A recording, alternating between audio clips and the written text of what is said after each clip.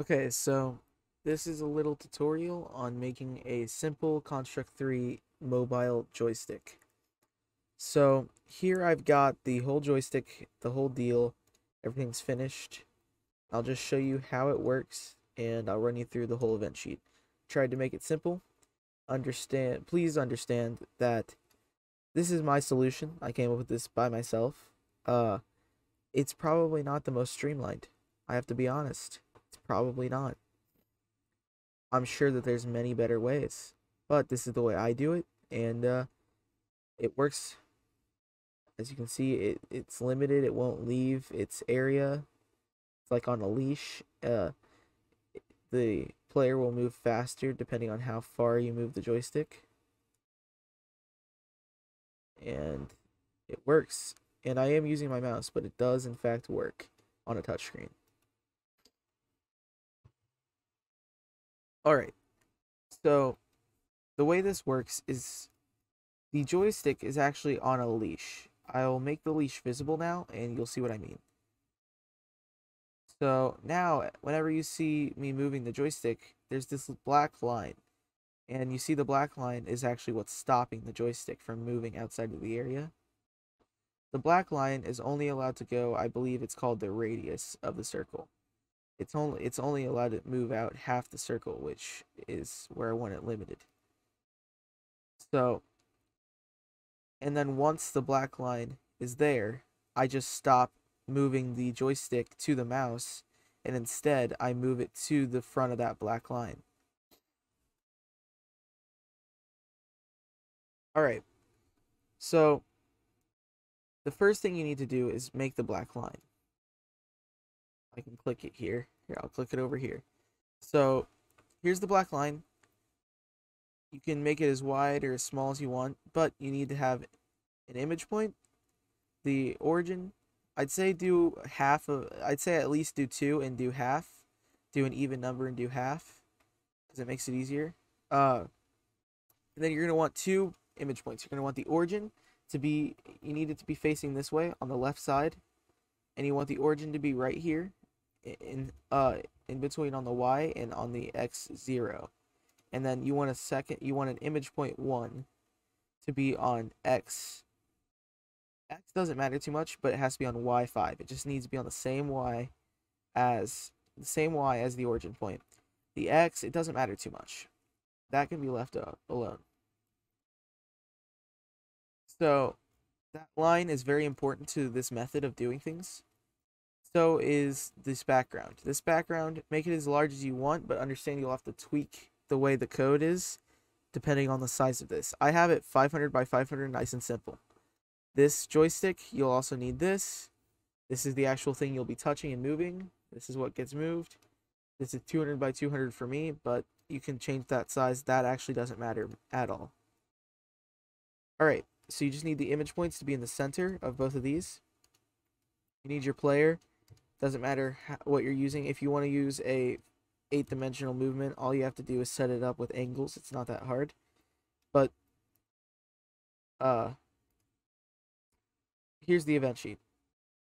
Now, first thing I do is set up the positions. So, as you can see, I first set the background to a certain position to make sure it's where I want it to be, and then I just set the line and the joystick to it.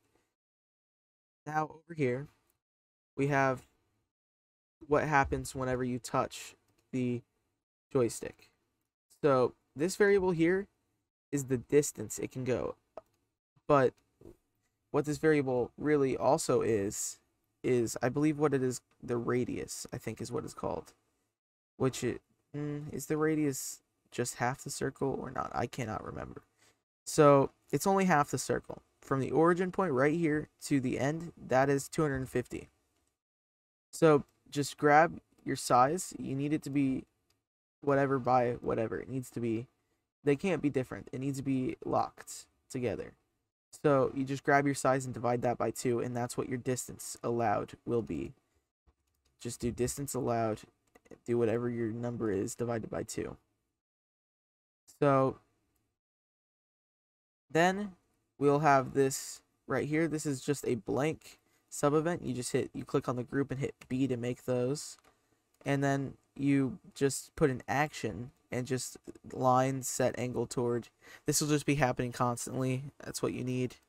So this will set the angle of direction. It'll tell the player which direction to move to, because the line needs to be moving towards the joystick. So that's all it's doing right there. You can see that.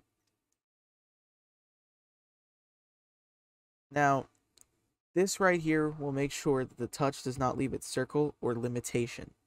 So what it does is it compares the distance between the joy background X. So this is just the background, and the background, it just compares the background, the distance of the background, with the distance of the joystick. And this goes off of origin points. So you see that point right there? The distance between that point and this point is what that is. So you see this point? Then the distance between this point and this point. In fact, I think what I could do is this. No, I cannot. I cannot do that. I'd like to do that, but I cannot. Okay, so I'll put the point right on the same line.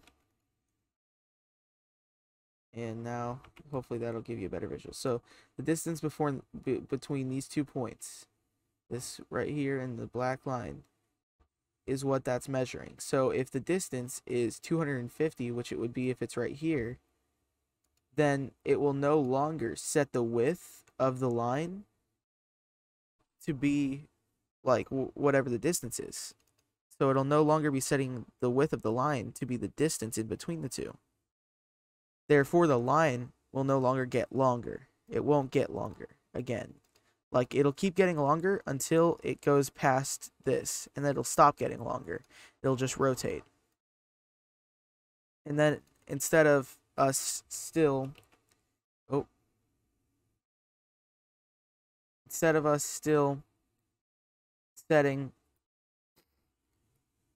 what we do after this is we decide, okay, now, so this is else, meaning that this is not true. So this is if the touch is like the leash, the touch is outside, is trying to go outside of the circle or the limitation. So this is what we're doing. We're going to set the position of the joystick to the line in that image point we made. So this image point right here is where the circle is going to get set to. And since this is getting stretched out, this image point will be wherever the end of the line is. So we're setting the circle to the end of the line. And that way the circle will not leave the line. Now, this, all it does, you just have it on drag and drop. This will just drop whenever it gets dropped.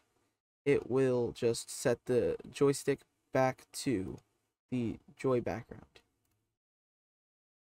And then to move the player, we just do this right here. Just copy that down if you need to. I put divided by 10. Divide it or multiply it by however much you need. This will just, right now I'm turning down the speed because it was too fast. So dividing by 10 makes it a lot slower. If you multiply it by 10, it would make it way faster. Now, if you wanted to use 8-directional movement, I can show you how to do that.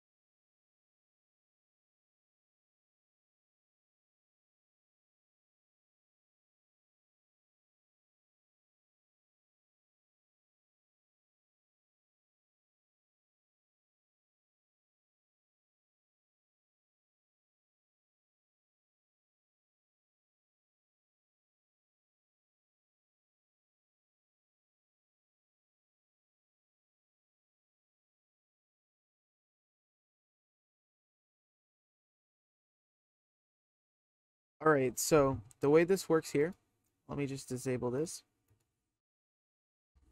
Okay. So the way this works here is this will figure out if the line's angle is within 60 degrees of 0, which you might think it's up, it's right. So this would mean that the line is going right. And if it's this, then it's going down. And if it's this, it's going left. And if it's this, it's going up. And then if these two are intersecting each other, so it's going right but also down, then it'll get angled. So I'll show you how that will work. If I just give the player here, if I give him another behavior, if I give him the 8 direction behavior, now I can just get the player here to simulate control, right, down, left, or yep, left, and up. Now, now that would work, this works, but there's a key difference between these two. Oh, it's drifting. And the reason is because we need to make sure this only happens whenever it is dragging. So we'll put a little thing, joy is dragging. So then grab all of these, put them under that. So joy is dragging, and now it should be working. Now the caveat to this is that now it will no longer set it, it won't go faster. But you can actually fix that very easily. I'm going to turn off the angling.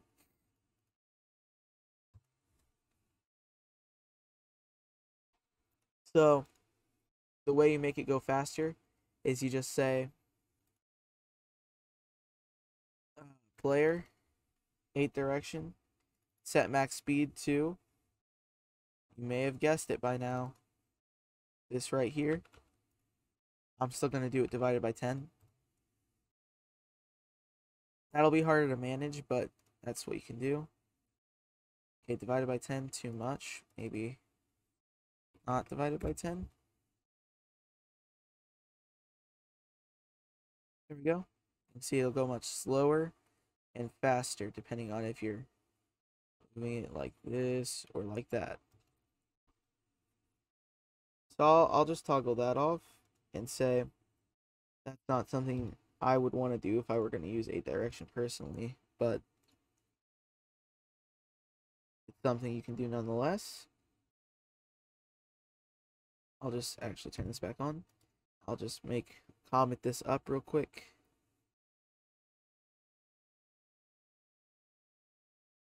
Okay, and that is pretty much everything here.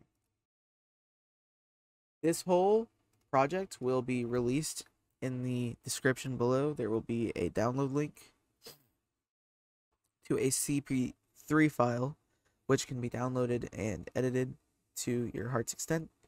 If you would very much like to, you could make a full game out of this joystick. You know, you can just take this project and then make your game over it, or you can remake it. You know, it's up to you. I hope this helped. You know, a little while ago I had to make a joystick on my own, and it was a little bit annoying because I was hoping to find a tutorial on it and just breeze through it. But this solution is compact, and I actually quite proud of it. Let me know if you think it's the dumbest thing you've ever seen or not. Anyway, if you have any suggestions or anything you'd like to see for a tutorial, I can try my best. And have yourself a nice day.